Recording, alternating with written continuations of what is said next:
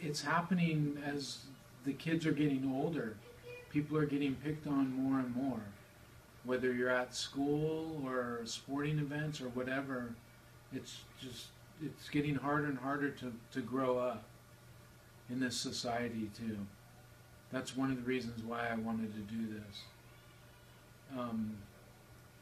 And it's very rewarding for me to hear from the parents, you know, I have never talked to my kid like that, like I did after you talked to them, which makes me feel really good. I was born to do this, I think.